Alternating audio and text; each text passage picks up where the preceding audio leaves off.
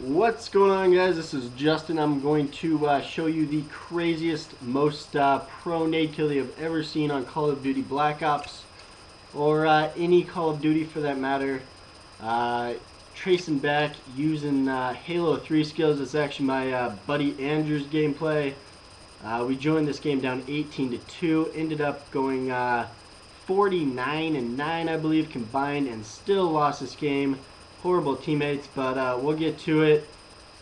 Grabs a nade in his hand, sees the guy coming right there to his right, bouncing it off the pillar to kill the guy. It doesn't get any better than that.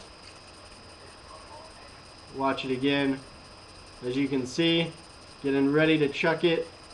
Boom, sees the guy right off the pillar, right into his face. No need to turn around and throw it at the guy.